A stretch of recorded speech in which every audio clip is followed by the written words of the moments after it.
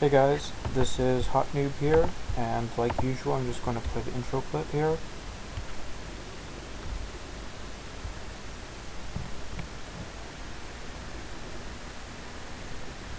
Anyway, today I'm going to be showing you guys a bit about image preloading and just some image work with JavaScript. So I'm just going to open up here we are, JS images. So I've just created this script here, and pretty much all it does is it takes the it loads a file or the files in the current directory and converts them to base 64. So as you can see here, you can actually convert the binary or whatever to base 64 and embed it into a page. Normally, I'm just gonna show you guys how to do this. Normally, if you don't want to use JavaScript to do this, you can just go like image, right, and go screen or whatever equals image, and then you put your base 64 here. Or if you want to use this with style sheets, just go style whatever, and you go background image, or you can do background image or whatever. Just going to do background and just say URL, then you put your base 64 here. I haven't done much efficiency testing with it. I have a feeling that it's not overly efficient, but whatever. I guess it depends on the browser, and it's not exactly a really common thing to use anymore, so I don't know how well the support is. Anyway, I'm just going to run this script here to show you some of the output.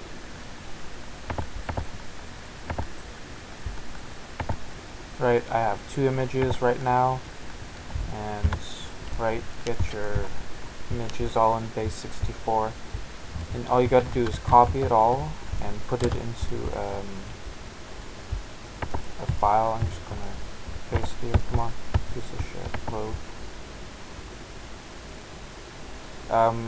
One of the downsides of this is that the image files are going to be slightly bigger, but if you've done any efficiency testing with websites and stuff, you'll know that most of the time taken to load the site isn't always from the size of the files, but rather the number of the files. So if you have like 50 images or something, this will actually reduce the loading time quite a bit, but at the same time you're loading all of the images at once, so whatever.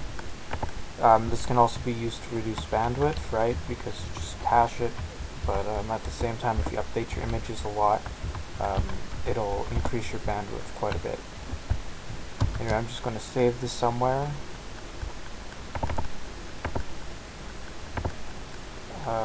JavaScript or JS samples. I'm going to call this JavaScript, or sorry, images.javascript.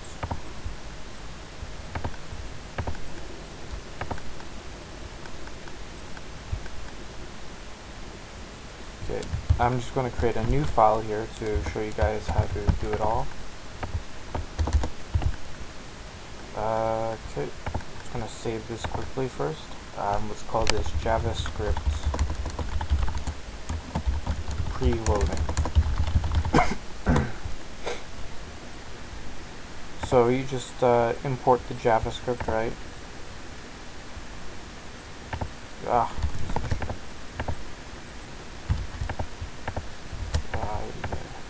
Okay. Images, JS, yada. Right, and then to use it, you just create another script here.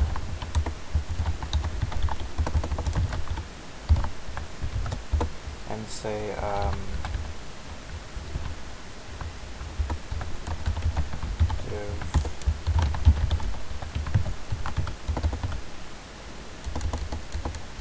or just actually image. We'll just use image ID equals image stuff, or whatever you want to call it, however you want to get it.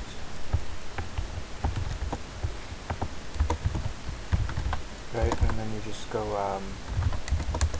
event dot get elements by ID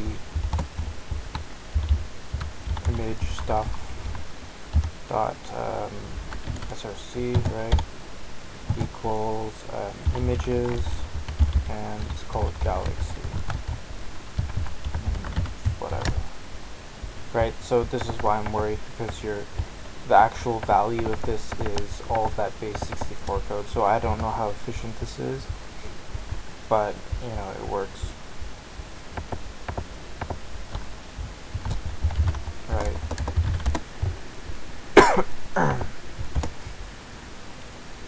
Okay.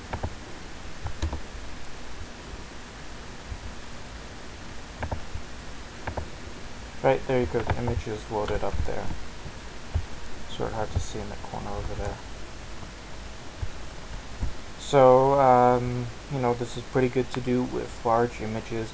You don't actually have to use JavaScript, as I showed you. If you want to use style sheets, if you're going to be using the image multiple times, I suggest you use style sheets, because I'm a bit worried about the efficiency of just giving it the image screen, right? Because it's transferring over that entire base 64 bit or whatever from the looks of it. I have no idea what sort of caching is put into, you know, the whole thing. So for all I know, you could be duplicating the image many times, right? And I'll show you an example of it in actual use. Right. So all of the images here are preloaded, but it lags quite a bit. I haven't figured out why yet, because it's all the same image and whatever. But I suspect it has to do with the whole image preloading thing, and I think it's making a copy of the image each time or something. So I'm gonna try using style sheets, and to use style, I showed you guys how to use style sheets. So yeah, with style sheets you don't actually need to use JavaScript. It's actually sort of pointless to use JavaScript with preloading if you're using the style sheets, right? So whatever, I'll just show you an example if you wanted to use a style sheet. So just gonna close that there. I have no idea if that will work, because my browser goes all screwed. Hopefully that should run. Just gonna run that to make sure. Oh no, it doesn't work. I just, you know, do it the hard way. So documents dot write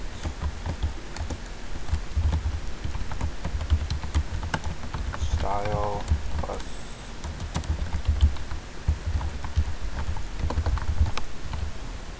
and images.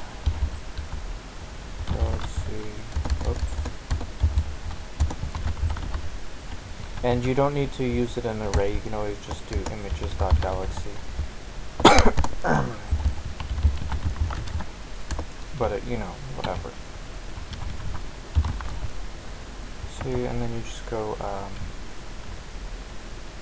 image.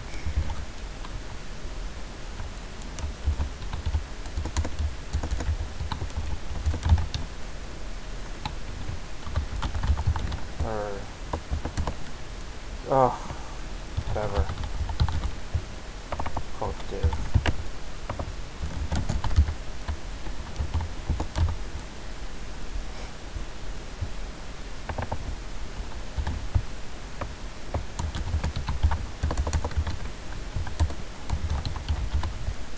And I'll just put 2 of them in there for example, and give it a height parameter.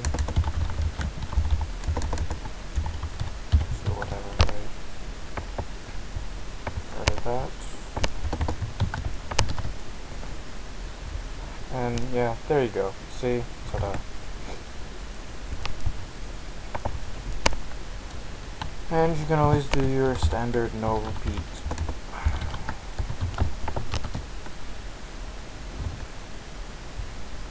Or whatever. I'm a bit tired right now. Anyway though, I'm not sure again, this might not be very efficient because I haven't done any efficiency testing on it. I suspect though that it might be pretty laggy if you're using very large images because of how JavaScript works with its whole strings, right?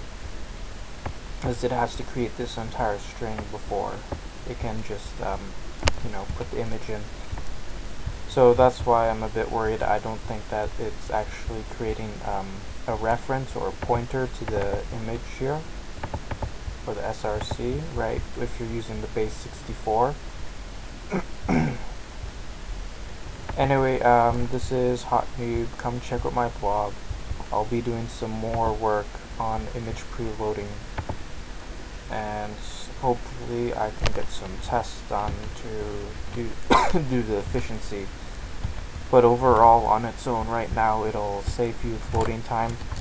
And if you want a working example that you can see for yourself, just go to the Galaxy Online design viewer that I created, and it's the perfect example of preloading images. So in the case of the design viewer, it loads about 200 or so images, and it caches them. As you can see, I can just refresh and it caches them for the most part. Right?